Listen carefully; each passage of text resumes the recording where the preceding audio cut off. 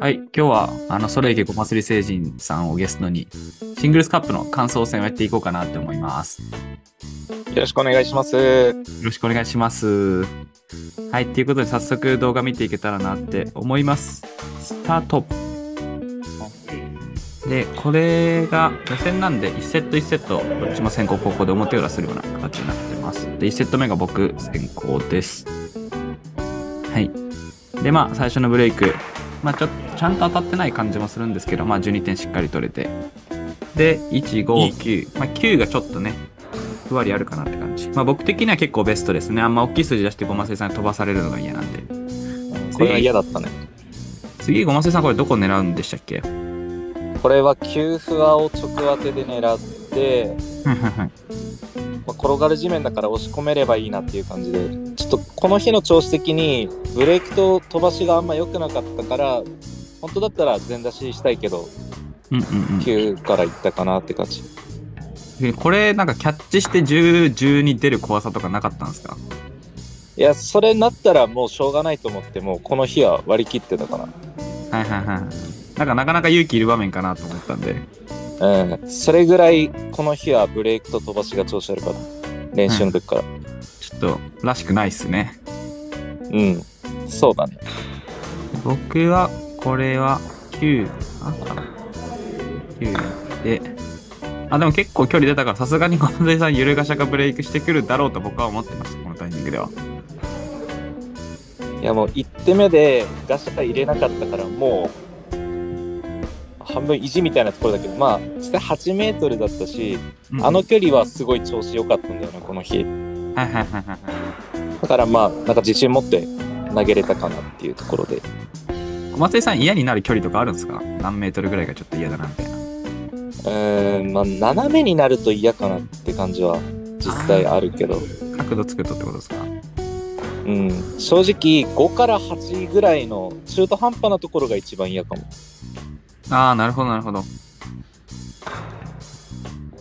僕的にはもうあの木はちょっと遠いんで、また上がり目的にも出てないから、ゆるがしゃするんじゃないかな、ここ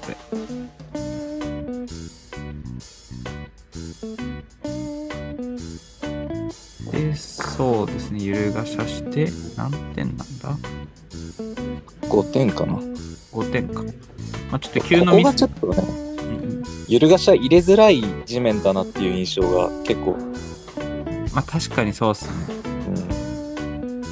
でもう高得点出せなくなったんで9行かざるを得なかったと。12、12出せないか。確かにそうですね。これがしゃ入れちゃって12出たらもう結構チビいっす。ミスでも OK って感じで。で、ショートしたのかな、これ。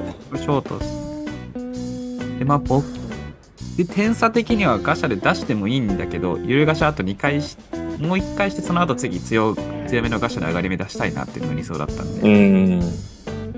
これ強いの出して飛ばされるのが嫌だなっていうところで、ここもゆるがしゃして。これやっぱ4から当てようとしてた。4から当てようとしました。当たんなくてですね。その次が4から当てようとして当たんなかったのがあるはずなんですね。ここはもう、一択だった。見つけしも込みでってとこですか？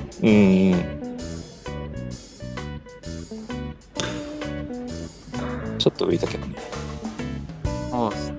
僕的にも5、1回取って出しか5、5、9、チャレンジングだけど、上がり目的にあったんで、5行きたかったけど無理だったなっていうところで。で、当初の予定だと、多分これ4からしっかり当たって、7本倒れれば12行くけど、ちょっとで、ちょっと変な跳ね方しちゃって、で、結局、横の3束 ?11、7に3束いっちゃって、で、ちょっと11浮いちゃったなっていう感じです。でもこれお互いに上がり目ないっすよね。11、5、5ぐらいしかないかなってところで、11、5か。だから、そう、5取られて11上がりにされるとちょっとディフェンスしづらいなってところで、まず11を取って、かつ飛ばされたら嫌だから安さ方向で当てようとしたけどキャッチ確かに、僕は11-5があったのか。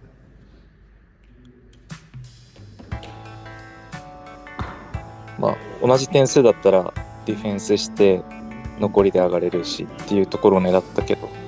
そうですね。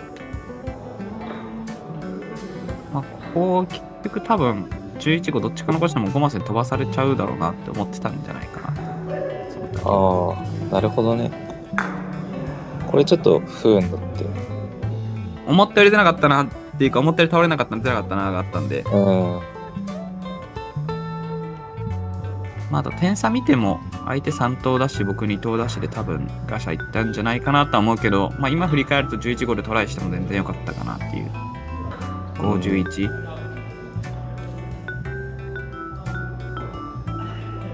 次、まあ、松井さんどこ行くんでしょう、この次。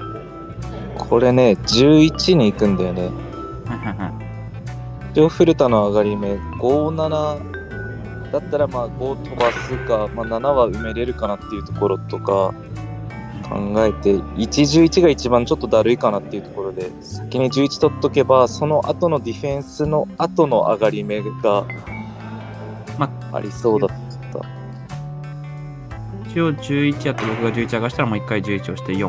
あ、3になるのか。12点、まあなんかどっかキャッチしても、キャッチして、そうだ、10上がになったら飛ばせば4上があるかなみたいな感じだったのか。これ古田さ、ここ何狙いだったの？あ、僕普通にこの2束いって10上がりしようと思いました。ああ。松井さん的に何が嫌でした？まあ、7上がかな。まあ、そう。まあ、ごますりさん的に上がれなくなっちゃうな、そうか。まあ、ちょっとそこのディフェンス的感覚は確かに抜けてたなっていうのがこの試合ですね、僕は。あんまちょっと自信なかったんで、しっかり自分が最後1投まで持っていけるような順番でっていうのは。これね、右側にさ、押し込めば距離飛ばし稼げるなって思って。いや、そうですね。そう。ちょっとギャッサ方向にかけて飛ばしようとしたら地面に引っかかっちゃう。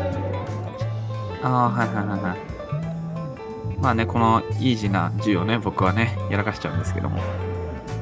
これはね。なんかここら辺のなんかぐだるのがごませいとの試合してるなって感じするんですよね。そう、普段の感じだよね。2人でやると毎回なんかぐだっちゃうんだよな、最後。締まりあるゲームってないよ。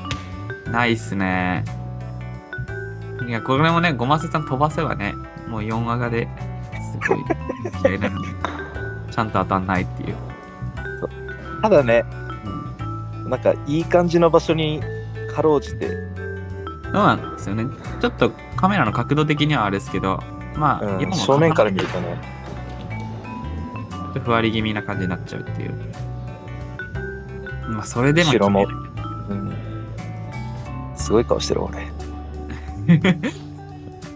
まあちょっとそれもね、アフタートーク時間取れたら聞きたいですけど、ゴマスのその日の顔について。いや、ここなマジでもったいないんだよな。いやーね。で正直この試合はもう、なんか、まあ、10飛ばされたらちょっとあんまり戦術的に良くなかったかもしれないけど、あんま飛ばされずに、運がこっちめっちゃついてたのに。すげえ緊張してるわ、これ。ゴマス4話が。いや、上がり目2回投げて当たってないからな、僕は。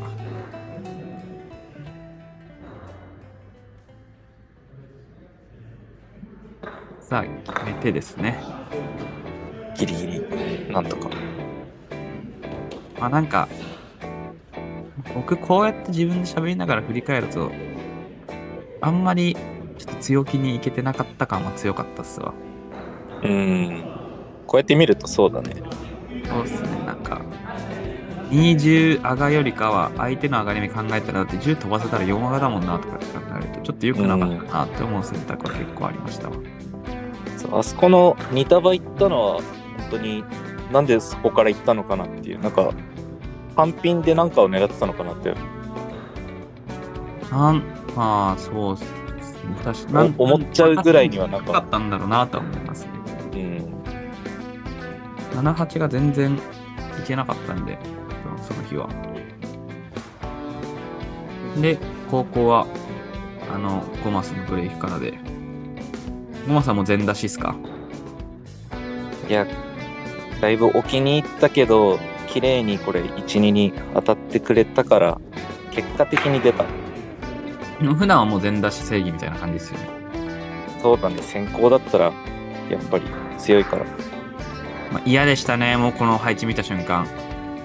これたださ、9と8と11がさ、こんな感じだったから、なんか12出てるけど、1回しか使えないかなぐらいの。そうっすね。ちなみにこの時12、10、16。何で上がろうとしました？12、10、16だ。12、10。はい、そうっすね。出てるね、だと。11、9は1回だったら使えそうだなと思って、そのままだったら。僕はシンプルに5ターンが目指す上で、12、16で、5マスがちょっとミスったりするタイミングがあったら、くれるかなっていうので、まず12取りに行ったんですけど、キャッチっていうことで。で、6にこれ、ちょっとさ、多分正面から見たら結構6後ろに見えたから、12の。1回しか使わないし、そう。12回使うし、10から取ろうと思って。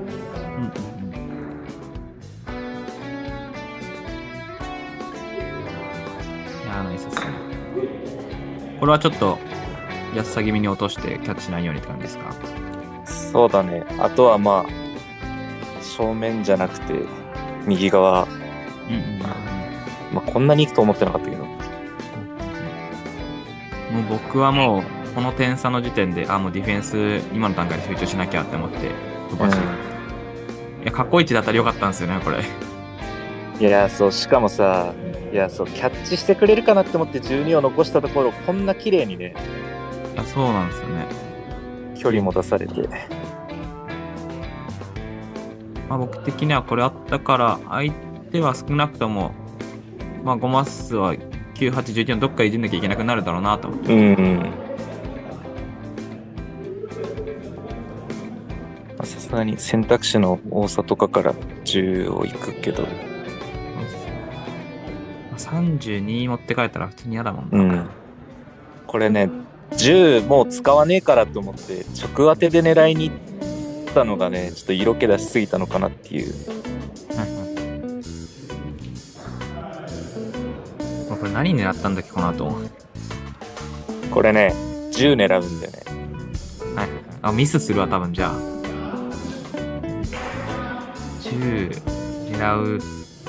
多分もうこの時も正直ごますりさんの上がり目がもうありすぎて、いや、そうなんだよね。狙えるとこ点数取って押し込むみたいなのが大事だなって思って、で投げてるはずでミスだ。いや、もったいないですね。普段だったら絶対10いくんだけど、これ6いくんだよね。2ミスにしたくないっていう、普段あんまり思わない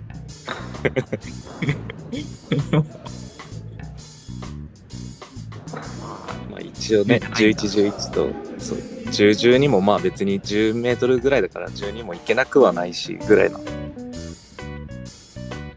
僕はもう、11本だけいったらいいけど、11、11、2回も使ってなったらもう早めに出しといて押せる準備しとこうっていうので、これ11先に触りましたね。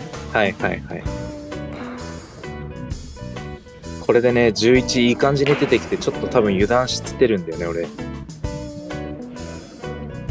僕はもう一回押すチャンスあるぞっていうのが気持ちの中で思って、5、6で割られたとしても飛ばしうまくはめれればいけるなっていう感じです。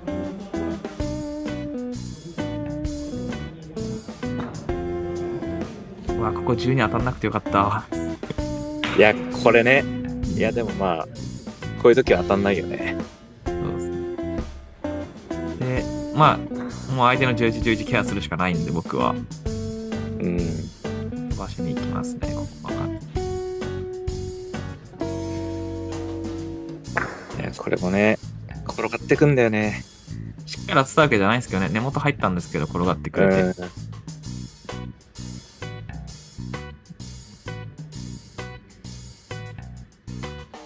で、まあ、ここはもう12行く自信なんてこの時にはなくなってたから、上がり目の作りやすさを重視して3点に分けるっていうことで9から。37だと何があるんですかね。5、8、まあ一応4束9、6、7。いやー、そうなんです。僕だからもうこの時点で、まあ、どれが一番嫌だろうなみたいなのを考えて。58が一番イージーなように見えたんで、自分の点数取りながら飛ばせるやつ、8飛ばに行くですね、僕は。これもね、単品だったんだよね。そうっすね、ちょっと9が嫌な位置だったんですけど。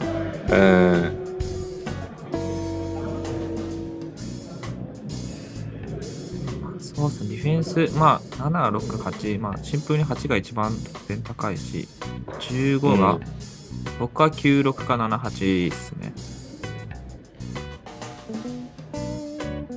で、どこからで、まあ、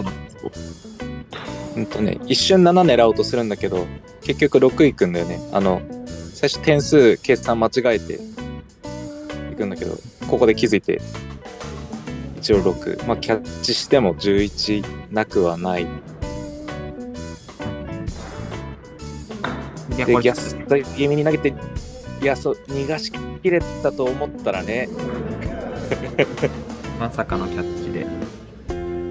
そう。これ完璧に投げれたっていう気持ちだったからこそ、めちゃくちゃイラついてます。顔がね。でも僕は完全にこれはもう11ミス待ちで決めて、で、7、8、6、9あるけど、まあ、もし5マスが気が変わって飛ばそうと思ったとしても、9飛ばしたとしても2束がないし、手前のそうだよね。なくて4束しかないから、ディフェンスできないなっていうので6からいきますね。でもこれで完全にミス待ちの構図作れたんで、もう待つだけですね、僕はこれで。さすがにね、4束崩して9まで寄らんしね、行くしかないっていう。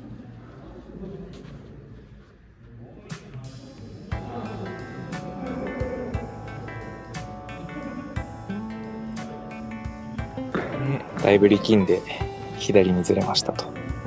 そうっすね。まあ、でもごますりさんならワンチャンあるっていう怖さはこっち待ってる側もありましたけど。いやーね。まあ、僕はちょっとイージーな上がり目ずっと外してたんで、ここでしっかり決めたいぞってな。